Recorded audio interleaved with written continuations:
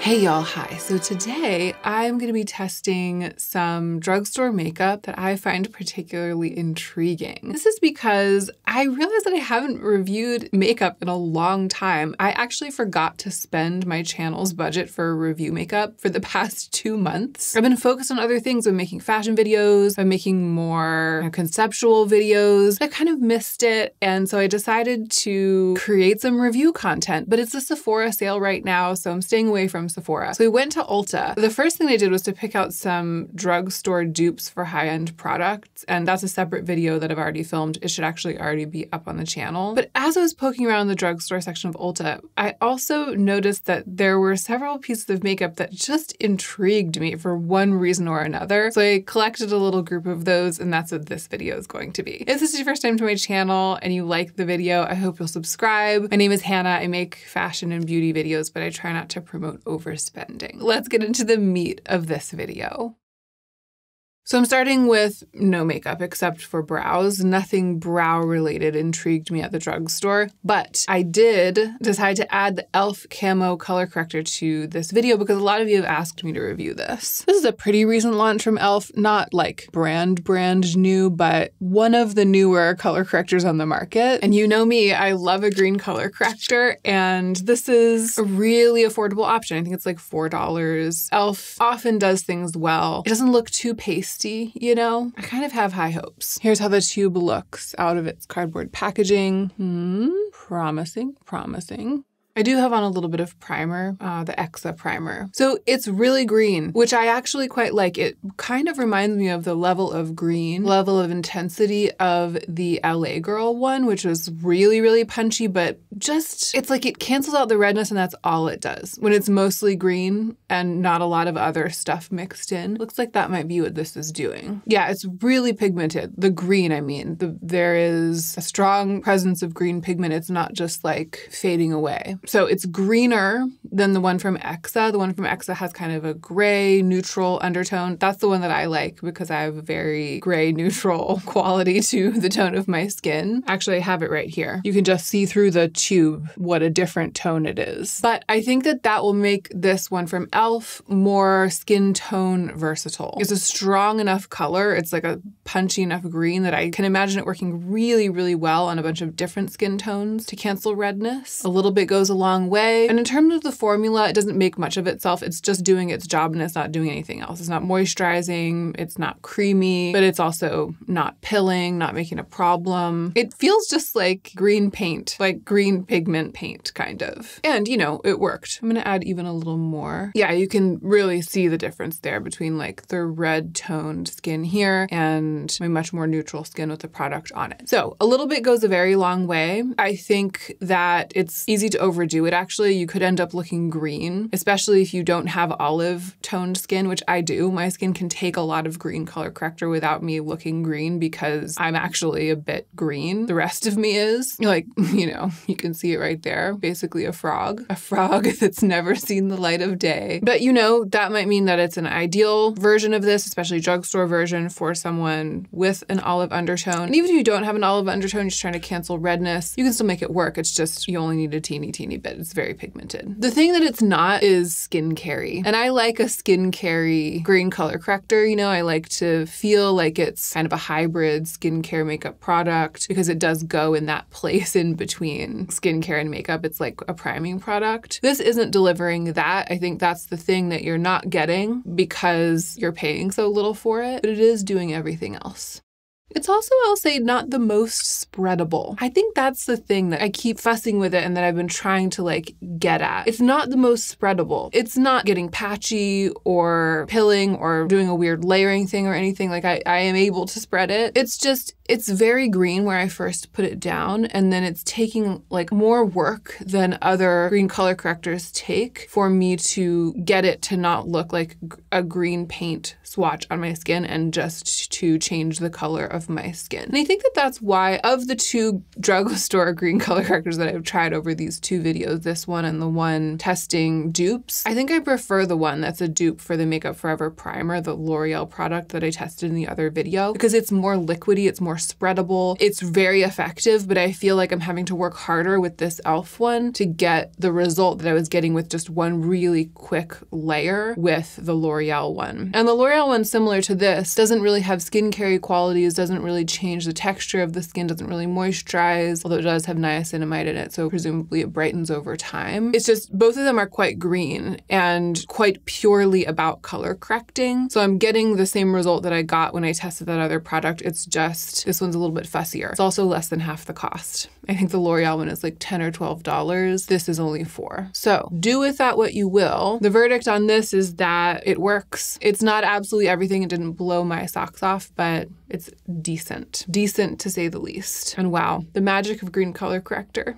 It gets me every time. So once again, I don't have any drugstore complexion products. Complexion's a little bit of a tough one for me at drugstore because of my tone and undertone. So I'm going to use the MONIKA Blender Cover. Love it so much. And a little bit of NARS Spot Concealer. My skin was so color corrected that, again, I didn't need to use very much blender cover. I used even less than I used the time when I used that L'Oreal green color correcting primer. That's really satisfying to me. I love the result and I like that I didn't have to use too much makeup, and I like that I didn't have to put in too much effort. Let us move on to what is to me one of the most intriguing things in this video. This is a L'Oreal Voluminous Brown Balm Mascara. So I was looking for a brown mascara because I haven't had one in a really long time. I've been really appreciating more natural looking makeup lately. And on those days when I wear extremely light makeup, I mean, my lashes are so pale that I often just want to put something on them, even if I'm wearing almost no makeup. But most of my mascaras are quite dramatic. They're all black and they're all quite dramatic. And even if they weren't quite dramatic, just the fact that it's a black mascara, which isn't really natural to my coloring, makes it makeup-y. So I've been curious about brown mascaras out there. And this is not only brown, but it's, I assume, trying to give an even more natural look because of being a balm formula. Did I miss something? Like, I haven't heard of balm mascara. Was this a thing? Was this like a boat that I missed? Was it a trend? I don't even know if this is a new release or how old this is or what. This is our first balm in mascara with only essential ingredients. Nice. For fuller, silkier, healthier looking lashes, iconic volume, ultimate care, no compromise. So it's saying it's a balm mascara, but that it lifts and volumizes still. It's like, if it does everything that it's saying it's doing, it's my dream. Like, I dreamed it up and then it came to life. Here's the packaging. And look at the before and after picture on there. I couldn't get it to focus on the before and after picture, but it does look like it's not dramatic. You know what I mean? It's not saying that it's a supernatural lash, just that it's a balm formula. There's the packaging. There's the brush. It's a little spiky brush. The packaging looks like vintage to me. It looks like a mascara from the late 80s. I cannot wait to see what this is like. Okay, first impressions. It's brown, but it's dark brown. I think for me to get a really natural color of mascara, I'm gonna have to maybe go to K-Beauty and look for like a light brown mascara. Brown in the drugstore in America tends to be like black brown or blackened brown, you know what I mean? There is a lot of pigment on the brush, a lot of substance on the brush, and it gave me instant volume and presence, as you can see, like really built up in a fibrous way on my lashes. Way better than the L'Oreal telescopic mascara that I tried in the other drugstore video recently. Way more effective than that. I vastly prefer this. It just feels a lot easier to work with and I'm getting better results right away. If I didn't know that it was supposed to be a balm mascara, I feel like I might not notice anything different. So I was sort of expecting it to feel somehow like silkier and lighter and feel a little bit more like I was just painting my lashes with sort of a coat of balm rather than applying a mascara. I do kind of feel like the formula is light on my lashes, but I think that that's probably just psychological. Like, what would that even feel like? I think I might just be projecting because it's called balm mascara. But first impression, I would absolutely wear this again. Like, I would pick this up. It's going to be the first thing that I reach for tomorrow because I do feel like it has a kind of elegant simplicity about it. It's giving me results very quickly. It's easy to use. I'm not having to fight with it, you know. It's basically what I want from a mascara these days. Okay, here on the other side, I applied it much more tentatively, like just trying to do what I described, like coat my lashes almost with a coat of paint. And I got a much wispier, much more natural, easier to wear lash. It also looks more brown rather than deep, almost black, because there's not as much on it. I feel like that's what I would do on a day when I was wearing really, really light makeup. And I sort of see the silky balm-like quality that maybe they're talking about in that application. It's kind of too late for me to try it, but I bet that this is also one where if I like wiped the brush off with a tissue, it would give me a very natural, just like darkened lash.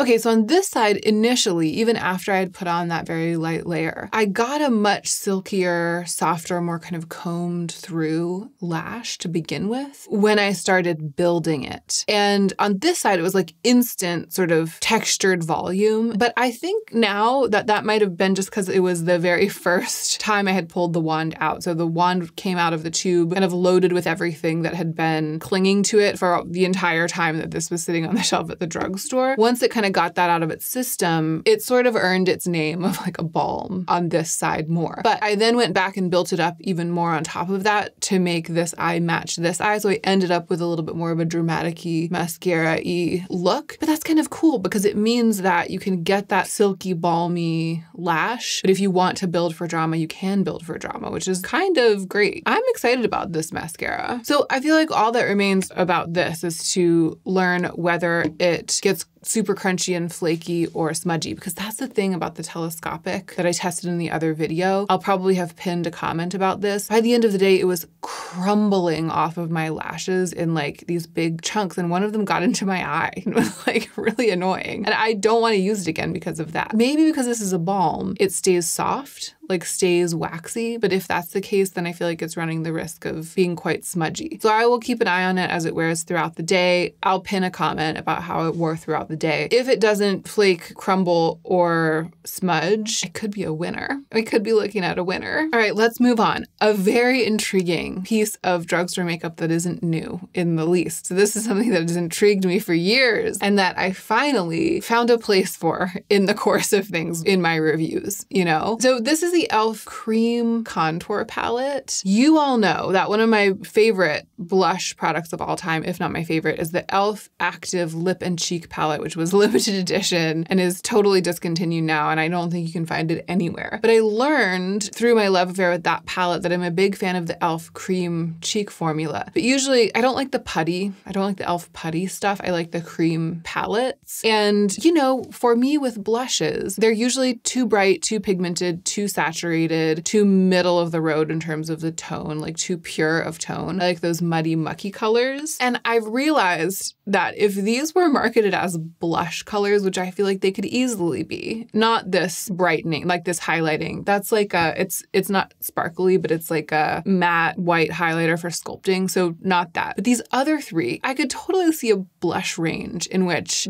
each one of those is a color. I mean, they would be sort of bronze leaning blushes, but that exists. So I have long wondered if these are similar in formula to the E.L.F. Active Lip and Cheek. They feel right off the bat a little bit harder. Like the E.L.F. Active Lip and Cheek has these soft lip sticky pans that your finger just sinks into. These feel a little bit harder and therefore balmier. I wonder if I can break the surface. Well, so I broke the surface a little bit and now it's starting to get that like lipsticky richness. So I'm like pressing into the pan a little bit to work up some more goop. It's so satisfying. So here's how the pans looked. I've just messed them around a little bit. Sorry, I didn't give you a close-up before I did that, but this is what makeup looks like, you know? Here's how the colors look on my fingers. Clearly the light one is the one that is the most likely candidate for me, but I think this middle one also. And then this dark brown one, it may or may not work. It sort of depends on the color it buffs out to. It does look like it buffs out to kind of a warm tone, which might not be my favorite, rather than a rosy tone, I mean. Those are the two darker ones. ones. But let's try this light one. As a blush, to be clear, I'm trying to use this. I'm intrigued by this palette because of the possibility that I might be able to wear these brown creams from E.L.F. as blush. I'm not out here with much of an interest in cream contour is what I'm trying to say. And isn't blush kind of a contour in its own way? Isn't it all contour, blondour, bronzing? It's all the same to me. I mean, it's not a blush. I'm piling on kind of a lot to see if it starts to look like dirt, because I feel like that's the risk you run when you're blushing with a contour product. And I'm putting it on my eyelids too. Well, I don't feel like it looks like dirt. I gotta clean up around it. I don't feel like it looks like dirt, but it's not a super cool toned contour palette. You know, if anything, it looks a little orange, like it's running a little peach on me. One thing it is that's interesting is very matte. It doesn't have any of that like gloss that cream blushes often have, even if they don't have any sparkle in them, which doesn't surprise me because a contour palette wouldn't. Dare I try one of the darker shades?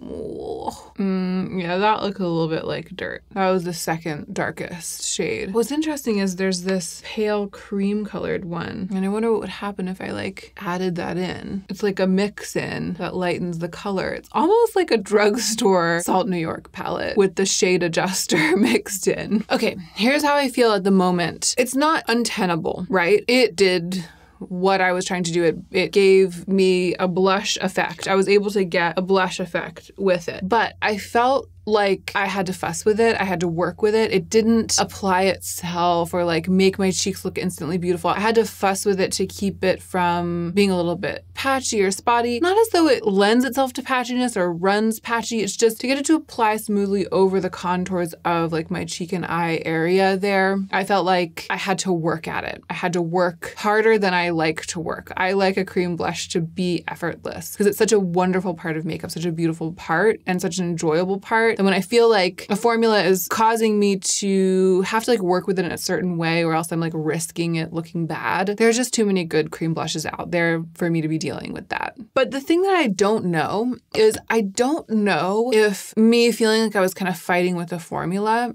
I don't know if that's a result of the formula or if that's because I was trying to make these products do something that's not what they're designed to do, because this is a cream contour palette and I'm using it as blush. So I don't know that much about cream contouring. I mean, I'm not that familiar with it, and it might be that these are perfectly designed to be cream contours, and that if I'd used them in that way, I would have been like, oh, the formula is fantastic, and it's just trying to make them be blushes. I felt like I was fighting with the formula a little bit. That could be the case, but it also could be the case that the formula is like a little bit stiff, a little bit difficult to get even, doesn't blend itself out, and that would be true whether they were being used as blushes or cream contours or whatever. Needless to say, the main piece of information that I was after was, are these the same formula as the E.L.F. Active Lip and Cheek? And I don't think they are. They're less emollient. They certainly have less sort of blendability and gloss to them. They're harder to work with. It's just not. I was hoping that I would have like 3 beautiful brown E.L.F. Active Lip and Cheek blushes, but I don't. It's just a little bit something else. So I'm not wowed by it. I'm not in love with it. Not the best, most perfectly applied blush look ever, but it'll do. It'll do for today. Okay, the creme de la creme. And it's a little awkward actually because it's 2 lipsticks, so I just have to do them one after another, but I couldn't leave one of them at the store. I'm so intrigued by both of them. First of all, L'Oreal Color Riche lipstick in Le Beige. This might even have been a suggestion in the comments on that video about Gone Greige. It's not greige enough to dupe Gone Greige. I actually don't even think it's cool toned enough to dupe a Royal Scandal, my favorite Gucci lipstick, but depending on how it applies, I feel like it could have something a little bit in common with like Merit Tiger or the old Raw Chocolate, that Maybelline lipstick I had for such a long time. Ooh, it's less orangey. It's less warm toned than I worried that it would be. It's got a little bit of like raisin in it almost. That is a very pretty color and it feels nice and smooth. But I think I need to try this one first. This is a Revlon Super Lustrous lipstick, such a good formula. And when I saw this color in the display, I was just like, oh, I have to try that. You already know. I was like, I have to put that on. It's not just pale, but it's sort of gray. You know what I mean? Like it has this this kind of gray pink thing going on. It's called Skyline Pink. Oh, it's really sheer, but actually I kind of like that these days. It's the Pearl. It's a super lustrous Pearl formula, which I've actually never tried. I've only ever tried the mattes. I'm gonna put this on.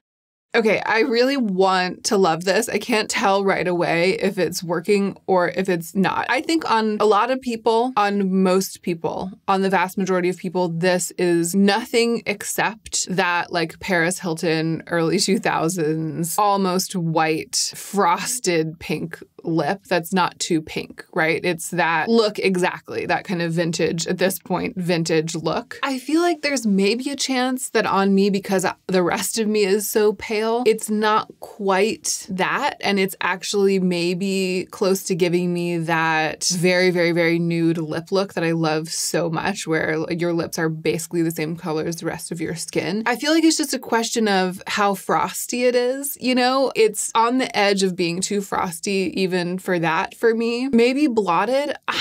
I mean, it would function for me basically as a lip balm, because the super lustrous lipstick formula is really easy to apply, really nourishing. I've loved it ever since I first tried it years ago. Blotted like that, I feel like it's not running the risk of being frosty Paris Hilton lips, but rather just a very, very pale, slightly desaturated pink that is a good color for me, washes my lips out a little bit, you know, while also adding a little tinge of that pink. And I like it. It's hard for me to get my lips to look like this, to look this color. It sort of is that Chantecaille lip crystal vibes. This is like the drugstore dupe for that Chantecaille lip crystal. It doesn't have gold glitter in it though. I think that it's the gold shimmer in the Chantecaille one that keeps it from looking frosty. This is definitely a finer milled shine particle, you know, and it's also more on the gray silver side, so it's going a little frosty, but it's definitely the closest thing in my collection to this, that Chantecaille lip crystal, and I love that. Again, because it's hard for me to get my lips to look like this. What do you guys think? When you look at me, are you like, what is this 2001? Where are we in middle school? Or when you look at me, are you like, that's very flattering, love it so much? You have to tell me. It also just feels good. I don't want to take it off, but I am going to take it off to put on the other one. Okay, here we go. L'Oreal Color Riche lipstick in Le Beige. Okay, this is a great lipstick. This is a drugstore find. What looked quite brown and almost like, could be like an orangey leaning brown in the tube has turned out to be actually something that I understand why they're calling it Le Beige, because it's actually mauve undertone. It's like a brown mauve. And it's not a super pale color. If I were to build it up to full opacity, it would be vampy on me, which is nice because that makes it versatile for a lot of skin tones, I think. But the thing that makes it versatile in the direction of my paleness is that while the pigment is there, it's balmy. It's a little bit balmy. It's kind of like the Merit. It didn't apply straight out of the bullet as wetly, as sort of slickly pigmented as I was expecting it to. It applied a little bit more chapsticky, which is that quality that I love in the Merit lipstick. I've never tried a L'Oreal Color Riche lipstick, as you can tell by the fact that I'm describing the formula with wonder. The smell, I could imagine being contentious. It's that smell that I somehow associate with diapers, not dirty diapers, but like baby powder or something. But I also feel like it's a little bit floral in an old school way. Like maybe it's a little bit adjacent to like the violet scent that's in the Gucci lipsticks. I don't love it, but I also respect it. Like it's okay with me. I could see it not working for some people. This color's, it's way more wearable because of the formula than I expected it to be. And that's what I'm always saying about the Merit lipsticks. And also because of the formula, it was really easy to get a soft blurred lip line. It was really easy to apply. I'm impressed. And I just like the balance of tones and undertones. Like I like it better on me than Lisa Eldridge Velvet Sorcery. Even I think maybe better than Velvet Affair. I feel like it's sophisticated. I feel like the color is sophisticated. And the fact that it's grounded in mauve instead of in like red or orange, it's making it for me a very wearable brown. Wow, I wasn't expecting that at all. I wasn't expecting to be so favorably impressed by it. I was expecting what often happens to happen, which is that the color would look great in the tube and then on me it would look orange. But that is like the opposite of that is what happened. Wow. Okay, so some hits and misses. The E.L.F. Green Color Corrector. I think it's a hit for E.L.F. I think it's a great drugstore option for green color corrector. I'll probably keep using my favorite, the one from EXA, because it has a slightly more skin nourishing, skin carry quality, whereas this one is just a bit bare bones. But for being that, it's very effective. L'Oreal L'Oreal Voluminous Brown Balm Mascara. I am still incredibly intrigued. I mean, time will tell how it wears throughout the day, how it washes, but if it doesn't cause me any trouble in those realms, it's like at the top of my list right now for the mascaras that I want to be wearing. It has a lot of promise. The e.l.f. palette, honestly, kind of a flop for me. And it might be partly just that I've like built it up in my head for so long that I had a long way to fall, right? To find out that it's not what I dreamed that it was. And to be fair, I'm trying to make something that's designed for one purpose do something else. So it was a little bit of a setup in that way too. But you know, the longer I wear it, it's not just the formula. I don't particularly like the color either. I don't really like how orange it went on me. I probably won't continue to use this. I might mess with it a couple more times just to make sure that I've really tested it thoroughly. But so far, I think this is the biggest disappointment. Revlon Super Lustrous Pearl Lipstick in the shade Skyline Pink. You tell me. I want lots of people to be like, you didn't look like Paris Hilton from the 90s, so that I can continue to wear it with abandon and without feeling self-conscious about that. And, you know, maybe you guys will be like, you did look like Paris Hilton